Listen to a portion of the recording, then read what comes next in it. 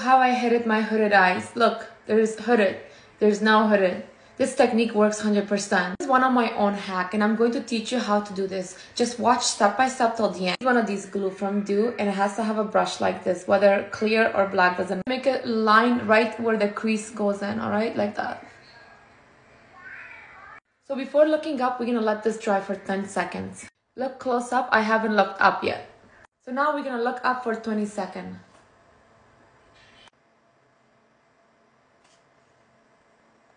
Or you can simply do this.